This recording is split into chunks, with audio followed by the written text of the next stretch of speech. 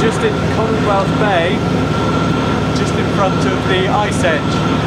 Managed to get a safe harbour, and we're just going to try a gravity core for the Holocene sediments for the upper metre or so.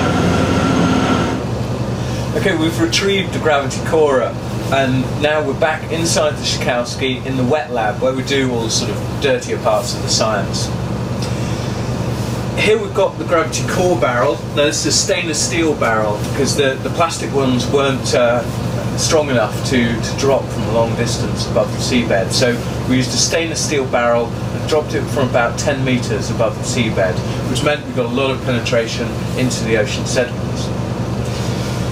The barrel itself is empty up here but full down here, and we've got about 45–50 centimetres of very, very fine sediment. This sediment rains out from the sea ice, so there's very little actual sedimentation here. So it means that we've probably got several thousand years just in that 45 centimetres.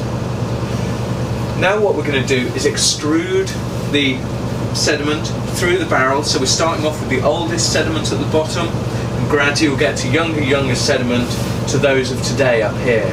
So now we've started extruding the core. So each time we take approximately 0.5 centimetre, like that, 5 millimetres. Take our nice sharp edge, cut down through it.